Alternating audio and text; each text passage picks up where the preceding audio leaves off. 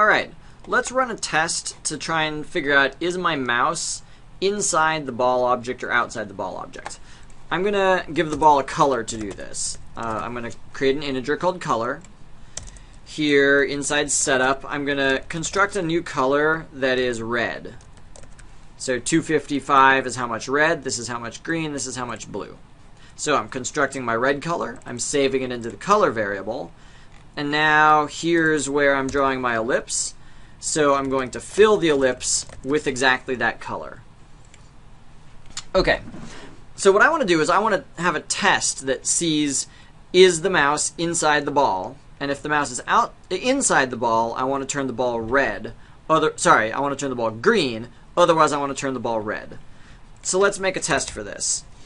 Here's the idea of the test. If you have a circle, let's find it. If you have a circle and you want to know, is a point inside or outside the circle, all you need to do is figure out what's the total straight line distance from your point to the center of the circle. If the distance from your point to the middle of the circle is smaller than the radius of the circle, your point must be inside the circle. If it's larger than the radius of the circle, you must be outside the circle. So that's the idea. So let's do this.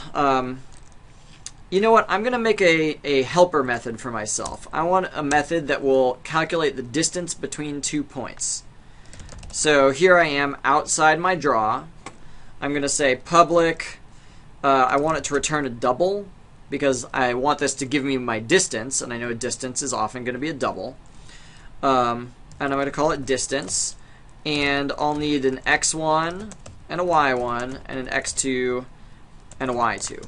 We've made this method before, but you might have forgotten. So I'm going to have this method calculate what is the total distance from this point to this point. I'm going to create a delta x, that is the difference between x1 and x2. I'm going to create a delta y, which is the difference between the two y values. And I know the distance formula says that the total distance is the square root between the square of the x-coordinates difference and the square of the y-coordinates difference. So I'm going to return math.square root of dx squared plus dy squared. Alright, so now I'm calculating distances. Now that I'm able to do this, up here I can ask the question, let's save it into a variable, distance. So I'll say, is the distance from, let's see, the ball, so the ball's at xy, and I want to see how far away from the center of the ball is the mouse. So the mouse is at mouse x, mouse y. So see how convenient this is? My helper method will let me just calculate the distance when I need it. So now I can say, if that distance is smaller than or equal to, how large is my ball object? Oh, it looks like it's here, W and H. You know what? I'm actually not sure if W is the radius or if it's the entire diameter. We'll see in a second. So if the distance is smaller than the width of the circle, then I want to make a new color, which will be no red, all green, and no blue.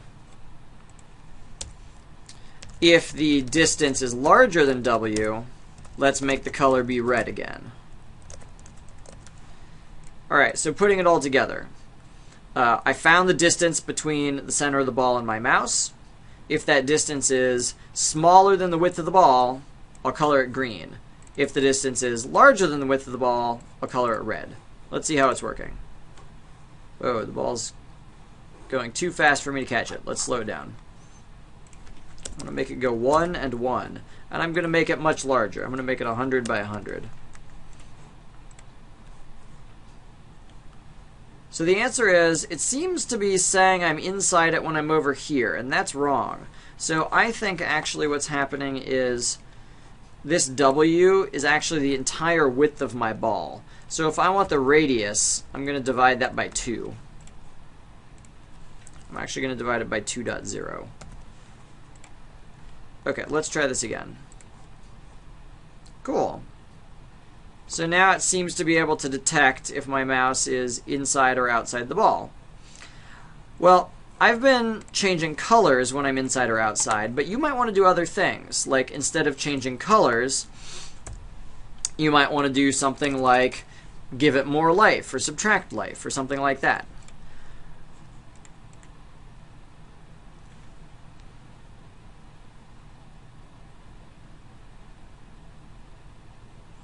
Let's do one last thing. Let's make it so that it will only respond if I click while I'm inside the ball.